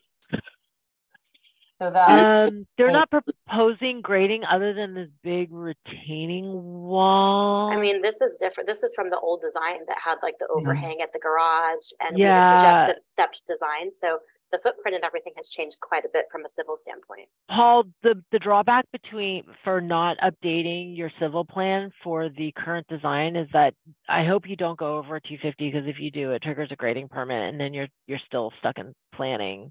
I don't anticipate on going further, but you know that's going to be calculations done by Sigma Prime. Okay, so I need final calculations before we go to the planning commission. Okay. I need a final civil plans with final calcs. I think he held off from doing a final civil plan until we had this hearing, because otherwise he'd be changing it, you know, 1, 2, maybe 3 times. Well, I mean, know. that's normal. That's kind of goes with the territory. But what we need to know now, I mean, sorry, what should be considered in, I don't know, if it makes it as a recommendation to CDC, which it sounds like it will, is kind of flattening this area. Yeah, whichever direction you end up going, if you decide to keep the level as is in the architectural plans and have a guardrail, or if you want to make that lower and increase the height of the retaining wall and increase the grading, that may be something that you end up, that decision might be guided for you based on your grading totals. I agree. But that said, Paul, are you open to, I mean, what is everybody's thoughts on the guardrail wrapping the whole patio? Because half of it would be kind of strange, right? Well, I would consider that the east part, which actually ends up, you know, level with the ground, that would be a way that they can get into the yard. So instead of wrapping it all the way around, you know, the 2 sides would make more sense to me. You're talking the east side being the side with the retaining wall? Well, there's a retaining wall. Yeah, exactly. Because the patio, at least in the elevation, shows it's pretty much level with the land right there. Well, Maybe. It's not really. There's a retaining wall. So if you did have access from that side, then you're going to have steps from the higher grade down to the patio. So in this case, we should probably look back at the architectural, because this isn't accurate for the current design. There you go. And you can look at the section or the rear elevation. Any of those should work. I think the rear elevation. There we go. so So if anything, steps, you know what, if you had steps on the low side, on the west side, that might be better, because you're going to step up and you have less guardrail then. I can do it either way. I mean, I'm looking at the way the elevation is right now. I mean, it looks like they got that area cut from the retaining wall to end up level with the patio in the back. Right, but it's a 3-foot retaining wall according to civil, Right. which No, I doesn't look accurate on these. And yeah, because that's a different plan. So I go with handrails or steps either way. is the committee comfortable with this being open-ended from a design standpoint? I'm comfortable with letting him, you know, have it open-ended, whether the solution is grading or railing. But if it is a railing, do we want to define, is it a wood rail, is it a cable rail, is it a hog wire? Like, do we want to style works? Redwood rail with two 2-inch pickets, 4 inches on center. Yeah, so I see there's a detail that's called out, but it's not included in the set. But if you look at the section, sheet 24, there is a railing that's shown. And so, Paul, I'm sure you understand that the complication is that the drawings, There it is. Yeah, you know, whatever is approved today by the committee, if that's what happens, what's shown in the drawings, unless we specify otherwise in whatever letter, it has to be accurate. And because this is what it's going to be, the project will be held to that standard aesthetically. I see the railing. I think that railing is mainly probably for the stairs going down. But it does look like what you'd have described. You'd have the same kind of railing for the guardrail, I'm assuming. Yep, I would state according to that. So is this aesthetically what you're going for your railing? Yeah, I'd be all right with that. Something that's I'm all right with that. That looks like pretty standard. I am too. Okay. So we'll so we're going to use the railing on what page was that? That was 24. 24. Mm-hmm. Okay. Railing. Okay. And let's see. So one question for the committee, Camille, can you go to sheet A2.1, please?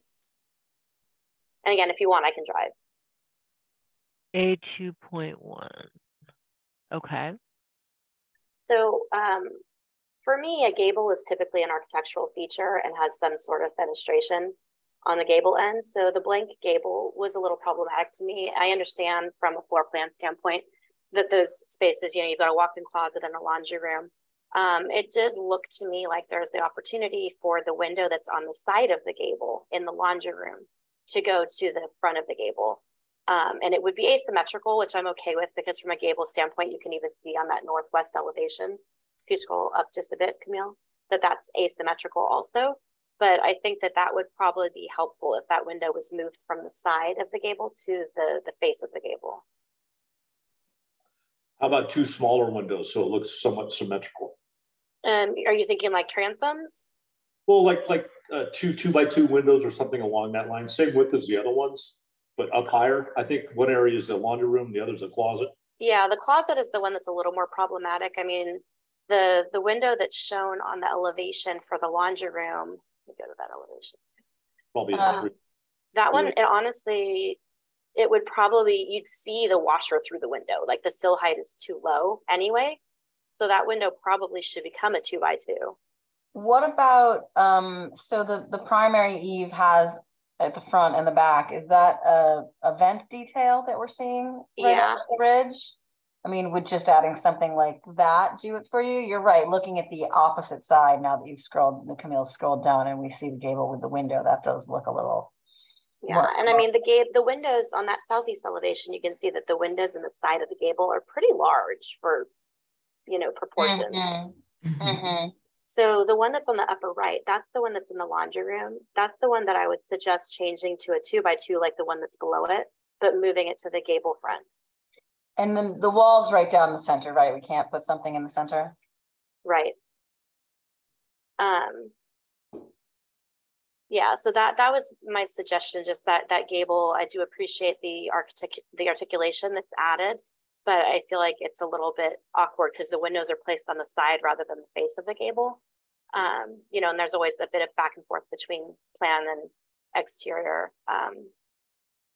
So I don't really know that we can do much in the walk-in closet unless you decide to, you know, remove a little bit of the hanging space opportunity in there. You know, if we did 2 2020s and they're held up header height, you know, so they're only dropping down 2 feet, I don't think it would interfere too much with the closet or the washroom. And then Okay. also, I may suggest that we put the same type of vent detail up above as we have in the front. Yeah, I think that would be good. So we would want to do that on both ends of that transverse gable, correct? Yep. Okay, so the northeast Yeah. elevation and also the southwest elevation. And for placement, Paul, are you thinking that you would want the 2x2 windows centered over the washer and dryer? Well, I'm not sure exactly where that wall comes in the middle of that gable. Is it in the middle or is it off to one side? I'm looking It's at it a little now. offset. It's a little offset. It's like 7'6" and just under 6 foot. So Yeah, go to the floor plan. I'm thinking my suggestion would be to center it in the laundry room and then mirror that That would on, make, on the gable. yeah. Mhm. Yeah, that would work. And so This one. are we saying those are 2x2 windows with the heads at the same height as the other windows, matching head height, or were we saying taller? The same head height as the headers in the other Okay. windows. So I held think up. that's nice. I kind of love a window in a walk-in closet. It's nice to Yeah, have I do day too. lighting. Natural light is really nice. It kind of, you know, it's a Mhm. balance between functionality and natural light, but it added value in my opinion. Okay, so I think that takes care of that one. Another Can you thing- guys restate the change really quick so that I'm Sure. writing this down? Add two window to add two windows to struggling to think about how to You describe. can say a window to the laundry room and a window A to the window walk-in to- closet on the second Yeah, floor. symmetrical on the wall under the new gable. Yeah, symmetrical on that gable. So we're not moving the side window to the front. We're just adding one. I think the side per window room. would be eliminated. Okay. But one per room and of any size? Of 2 2 by 2. 2 by 2. Okay, two by 2 windows, one per room, one for laundry, one for Yeah, walk-in. matching Okay. head height to all the other windows. And centered on Okay. the gable. And then if you do that, then I think adding the vent detail, I would be comfortable with that being a suggestion. I rather agree. than a condition, because not seeing it, I don't know if we're gonna make that over busy now. Yeah. Yeah, just one question. Is this area considered WUI? I think so. I think so. Well, one thing I was wondering about that vent is if it's decorative, Paul, because in section 3 on A2.4, it looks like you've got exposed scissor truss. It's probably going to be decorative and mainly because of the WUI situation. Right. Yeah, I don't want to have embers sneaking in, Right. even though there are ways to deal with that. And is everybody okay with the other window in the laundry room being removed? I don't think that absolute symmetry is necessary. I think it's fine for that to be removed, and I think that could also be a suggestion if they are inclined to keep it, but yeah, I think one is certainly enough for that room. Okay, so just I'm writing notes. So we're removing one window in the laundry area, right? Yeah, and if it's helpful, you can, well, I guess they're called out as window type, not window number. I was gonna tell you the window number, but that doesn't work. All right.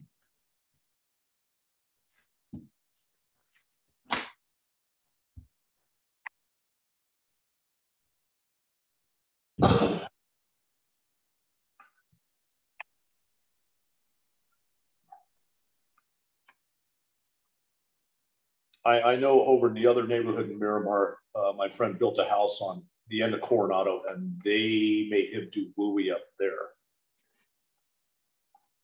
East side of Highway 1. Yeah, this is WUI for sure.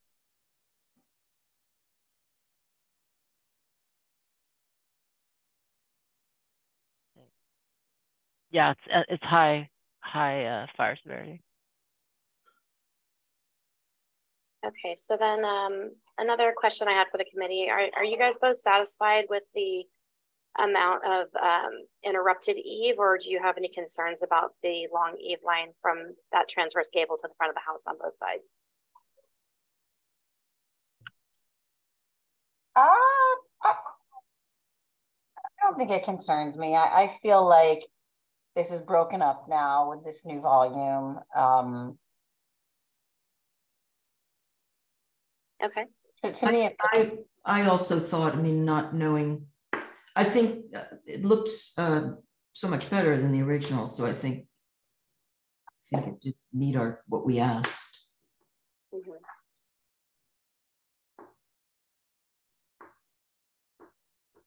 Okay. The rest of my markups.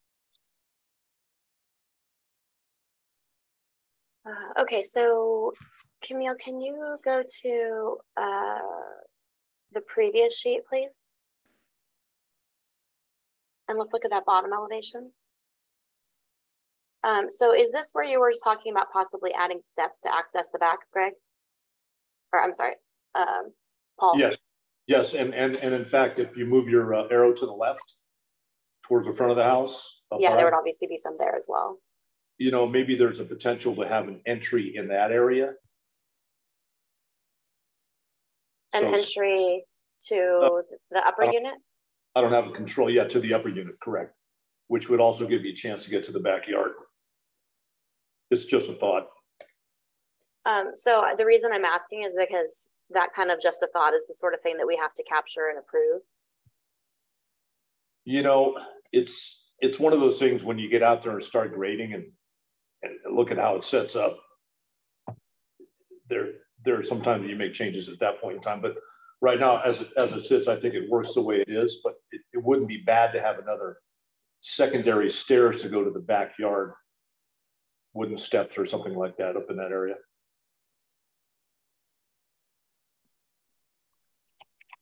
Okay, I don't think we can review that without the details. So I think you can cover it as a minor modification request.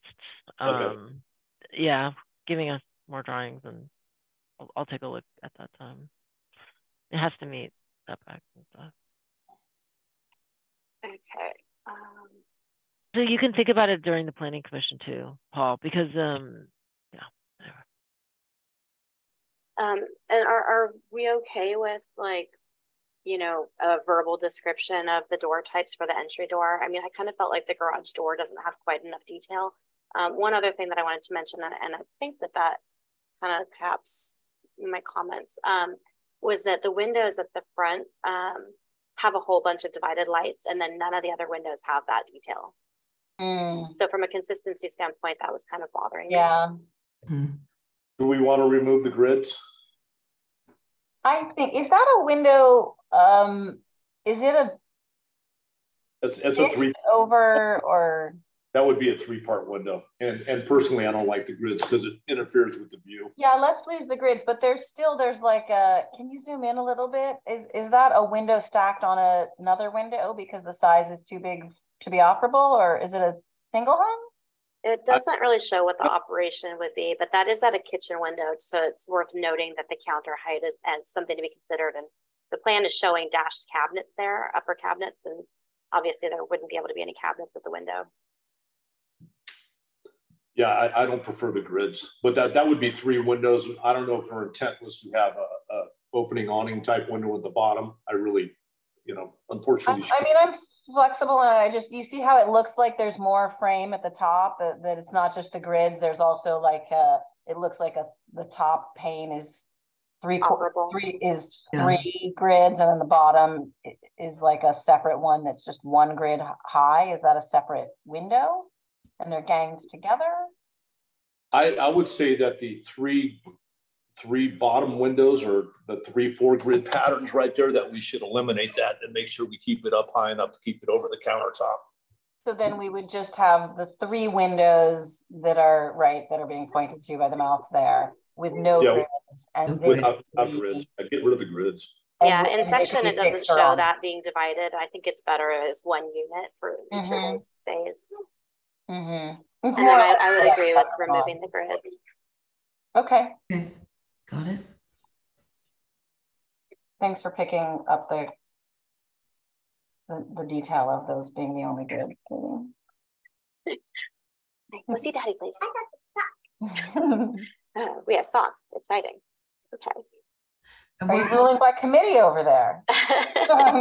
Yeah, my daughter just came back from school. Okay, so I think that handles it for the windows there. And then as far as the door specification, like, what are your guys' thoughts on that? The garage door? Yeah, the garage door and the 2 entry doors on the side. Well, like the garage door feels like it's lacking a bit of detail to me for the architectural style. And if we're using the garage door as a style to match for the entry doors, I think it's worth discussing. I mean, yeah, it'd be maybe nice to see something with like a shaker frame around each of those. Is that what you're thinking? Yeah, just something that's a little bit more, you know, complementary to sort of like a craftsman. And we should talk about the material. Is it like wood or is it metal? Well, it's going to have to meet WUI no matter what happens. And it's hard to get a wood door these days. Yeah. Yeah, it's showing on the rendered elevation on A30, it's showing it as sort of a different color that isn't really called out in the material legend. I agree with you that some more detail would be nice. So if it's painted, that's fine. I would like to see it, yeah, with a sort of shaker frame around each one of those panels, and then to see shaker doors at the entry also, or at least something not just like a plain slab door. Yeah. And I agree. I think that would be consistent. But Camille, are you okay with being able to have us be a little bit, you know, just descriptive on the style, and then you can kind of make sure that it's appropriate? We could say like craftsman or shaker style recessed panel doors. Okay. And then we could say that the garage door should be similar in style to the entry doors, if we want to do it that way. Ooh, the detail sheets are in here. They're not on the schedule. Okay, so the detail actually is in this set, even though it's not in the sheet index. It's like 2 sheets down. Detail too. Okay. And then the ventilation detail, we might want to just, we should capture that this will be a decorative vent because they're showing it kind of as like a real vent. Say that again. The vent detail, 2 sheets down, sheet 29. Which one? 29. Oh, 29. So there's that, and then the deck detail is also there. Okay. So we've got something that's captured as far as the planning approval. Oh, yeah. So we can reference that, Linda. Detail 2 on 29 D2-0 for the guardrail to match that detail. Okay. And I just wanted to mention 2 other things, and it's more for planning staff and a little bit for the applicant. The demonstration of scale, these renderings, this is sort of an example of the problem that we've been running into with demonstrations of scale, because there's no context at all with these renderings. So it's actually not giving a demonstration of scale, in my opinion.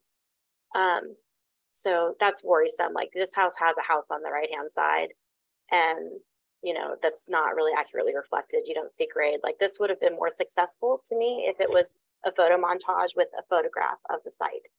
And in that case, that's where it feels more like a demonstration of scale. So I just wanted to mention that, because the demonstration of scale is obviously an ongoing issue and discussion. And this is exactly the problem that I see with renderings in lieu of story poles. And then the other thing I just wanted to mention, that I've been seeing a lot of drawings come through that basically have all the construction details in them. And you know, it's fine to have all of that worked out already, or to have those as standard details, but it becomes a little bit difficult for us having to navigate like a 31 sheet PDF when a lot of those sheets are not necessarily relevant to the design review application. So it would be really great if the planners could ask the applicants to pare down the sheets and the sets to the ones that are required for design review. I would agree. Like, it's tough. Like, we end up sometimes going through 20 sheets before we even get to floor plans or elevations. Yeah, like this one could have been left out. Yeah, there's been a couple other projects recently that were like 40 or 50 pages, and you know, it's a lot to have to go back and forth through. Yeah. You don't know how to install. Yeah. So Glenn, let's note that at the next staff meeting about detail pages, and then also making sure that the demonstration of scale includes other buildings, because then it doesn't really demonstrate scale, to Katie's point. Okay. Yeah, like the irrigation sheets, a lot of times we'll end up with a whole bunch of irrigation details from the irrigation designer. And I don't know, that might be something for the planners to let me know if that's relevant to how they review the project, or if it's mainly the plans. But, you know, having all the irrigation details and things like that, it just becomes a little bit, you know, tedious to get through all those sheets to find what we're supposed to be reviewing for our purview. Yep. Got it. Okay. Yeah, that's noted.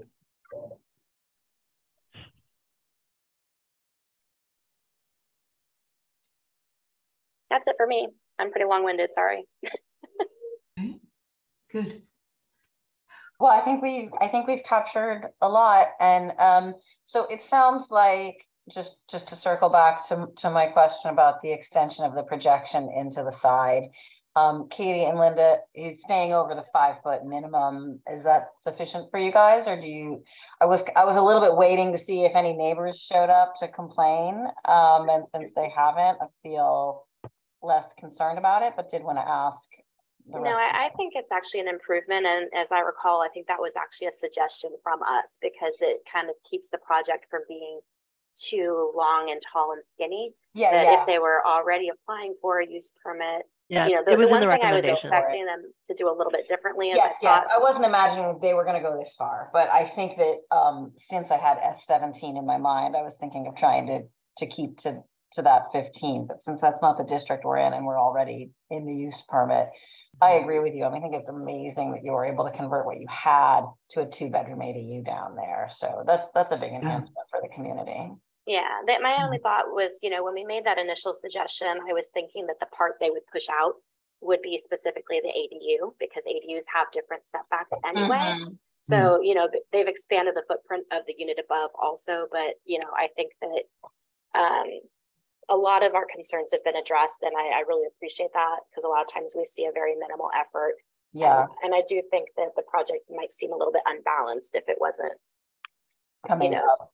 done quite this way. So I think and also it's not like there's a big privacy concern from, you know, your walk-in closet to your neighbor. There is that window out of the bedroom, but I think it's fine. Yeah. Right. Yeah. So that was my thinking, is that I think that we had actually encouraged them, since they were already having to get a use permit anyway, to explore, you know, widening the footprint a bit.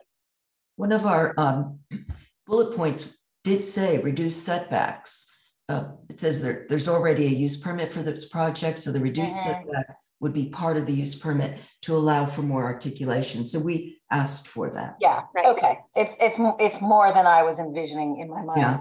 If you guys are not concerned about it, I'm good with it. I think I agree. I'm okay with it. In general, it's very much responded to our feedback and very much improved. Yeah, I agree. Paul, sorry, I keep calling you. Yeah, I was going to call you Greg again. Paul, are you okay with the garage doors and the 2 front doors actually being the color that matches the trim? You know, it could. It looks like a contrasting color, but we don't have a color specification called out on A3.0. You know, it's something, a light white is fine, but not I can't even see the thing on the plans right here. It's probably a Benjamin Moore color. I don't know. Are you looking at the screen that Camille is sharing? What suggestion do you have in mind? I mean, I'm okay with it being a contrasting color, but we would need to have that color selection. I mean, if you want to have that same trim color, the Chantilly lace, and have it be 2 shades darker or something, but we just have to have that captured. No, leave it like it is right now. Well, it's not called out. Oh, I thought it was. I can't read it on this. Oh yeah, the trim color is called out, but graphically the doors look different than the trim color. Okay, no, it would be the same color as the color that's called out. Okay, so let's make sure we capture that in the letter, Linda. Okay. Chantilly lace. Chantilly lace or something? Yeah, just to match the trim color, Chantilly lace. Yeah, for garage door. Okay. And then the railing would also be painted that color, is that correct? Correct. Okay, we'll capture that as well. Okay, railing. Okay. So I have a couple of questions about what we're calling out here. Okay, so when we're done, I'd like to go through that. And maybe typically, don't we, when we vote to approve, don't we call out all these things as part of sometimes, but sometimes we'll say something like, you know, we're recommending this project for approval based on all of the changes as discussed. Okay. Because there is a record, you know, people can get a recording of it, and then we try to capture everything in the letter as well. Okay. And could I ask for Rebecca and Katie for you to just stay on for another 3 minutes while we just formulate this, so we're not doing all that back and forth email? Yeah. Great. Yeah. That'd be super. Okay, are we ready to one of you makes the motion, right? Well, I guess we need to ask Paul. Yeah. Oh. Do you want me to do it so that you can? Yeah. Why don't you do it? Do it. Go ahead. Okay. So Paul, at this point, we would like to ask if you would like the committee to make a vote, or if you would like to request a continuance to address some of the concerns that have been discussed. Yes, please go ahead and vote. Okay, the applicant has requested a vote. Okay, would someone like to make a motion? Yeah, I'd like to make a motion to approve the project conditional upon the conditions we've discussed, which we can outline if we need to be more specific. I'll second that. Okay, I'll do a roll call. Linda Patterson? Yes, approved. Rebecca Katkin? Yes. Katie Kostick? Yes. Okay, motion passed. Okay. Paul, do you want to stay on to hear us detail these, or do you think you've got a pretty good handle of what we've discussed? Oh, no, I'll stay on so that if you have any questions, you know, as far as you want a condition, I can listen in. Okay. And just curious, are you guys down to 3 members right now? Well, we try to do 3 for each project review, but there's Okay. not 3. So there's 2 architects and 1 community representative for each project. I see. But we are recruiting for more members. So if you know anybody who wants to participate. Oh, it's and in Montera. Wait, so Paul lives in San Gregorio now, don't you? Well, I'm kind of in between Miramar. Oh, okay. Gregorio. Yeah, Oh, but you might okay. even know people in your communities that where you're building that are interested or have taken interest as you've engaged the public. Hey, you guys, while you hash that out, I also we need to I think we're just running the meeting long. It's still being recorded. If a member jumps on, they could hear all your discussions. So just wanted to give you a heads up about that. Yeah. So there shouldn't be any more discussion after, a vote's been taken. So should we just sign off and then continue talking about what these actual conditions are? Like stop the recording, like end the meeting, and then we can continue talking. Yeah, but the link's still live. But anyway, it should probably still be fine.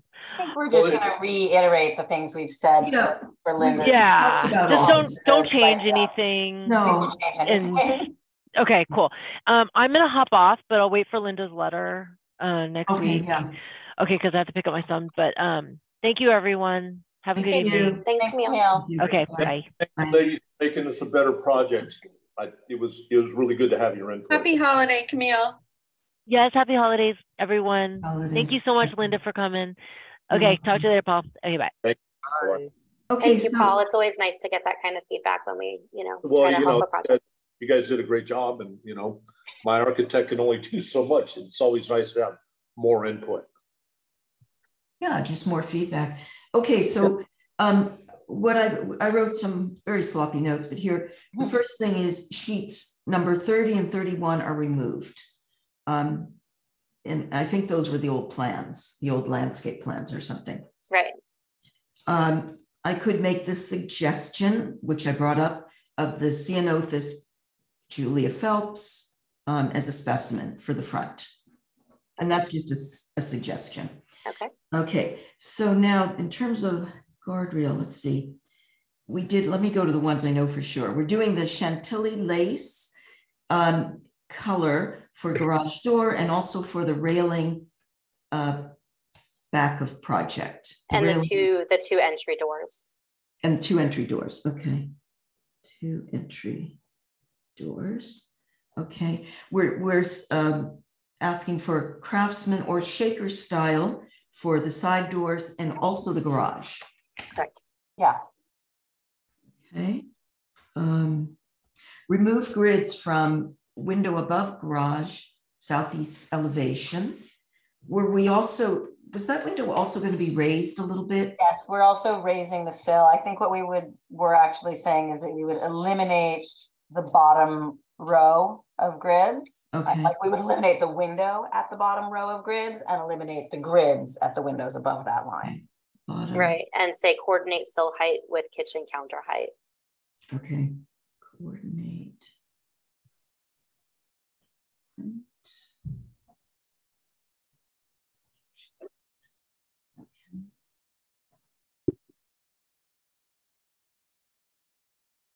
And grid, okay.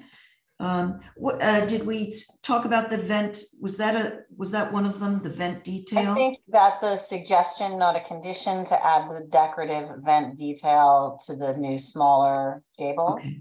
Okay. And then the condition was around the windows in that gable. Okay. To gable. Yeah, so if it's helpful, the suggestion of the decorative gable vent would be at the northeast elevation.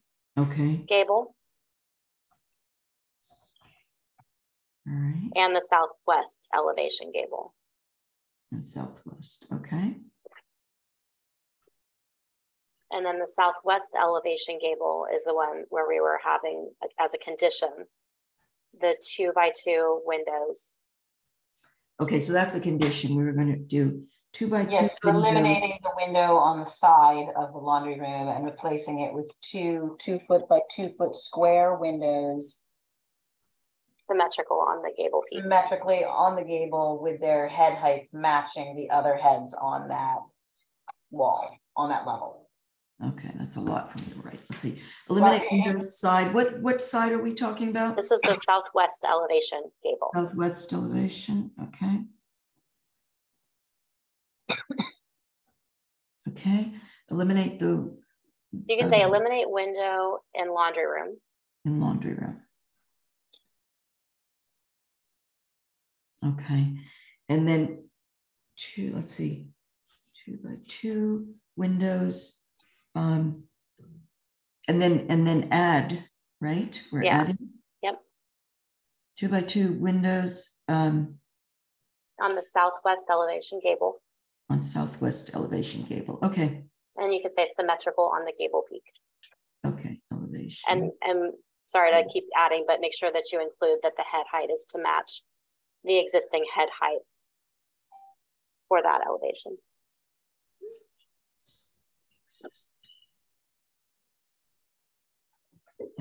Existing head height on that elevation. Okay.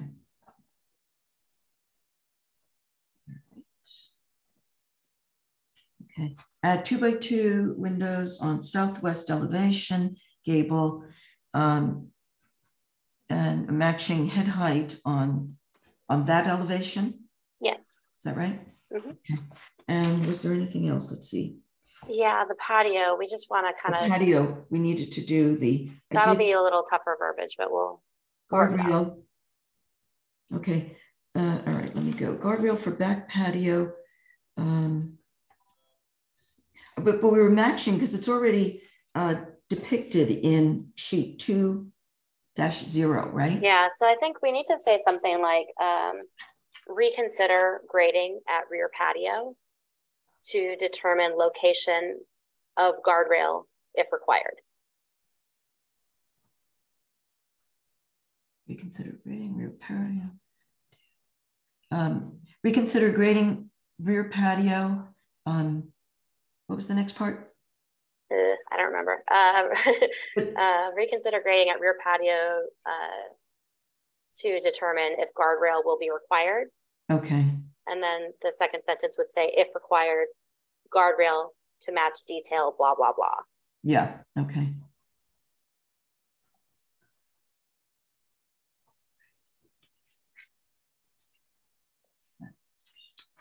Specifications, okay.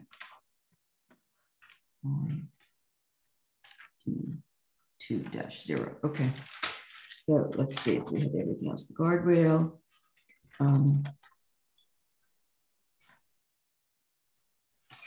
And I could say reconsider grading to keep within 18 inches, right?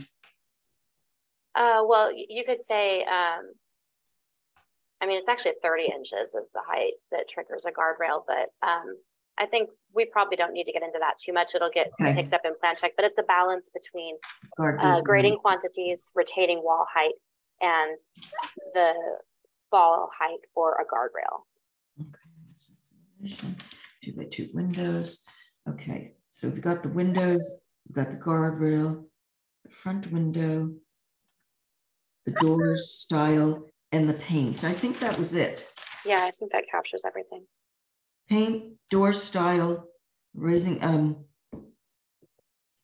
raising the sill. Windows. And we'll obviously help review it before. And it goes to I'll the- write it up and then send it to you both. Okay. Okay. Thank you for helping. Yeah, thank you. Okay, I'm signing off. Okay. Everybody. So I think we've got actually Well, like, close the I'd like to meeting. make a motion to end the meeting. I'll second that. Okay, I'll do a roll call. Linda Patterson, Yes. Rebecca Katkin, Yes. Katie Kostiuk, Yes. Beverly Garrity, Yes. Mark Stegmeyer. I don't know if you see this. Oh, there it is. No, Oh. Is Okay, that- muted. I'll just mark as not present at the moment. Okay, yeah, we can end the meeting, and now I will see you next year. Okay. Yes. Okay, Happy happy holiday, holiday. everyone. Thank you, Glenn. Hey, Thank hey, you. Bye. Linda, I just wanted to Yes. thank you for your expertise and your time today. It's really appreciated. Oh, thank you. Thanks for all the help you give me. And Paul, thanks for the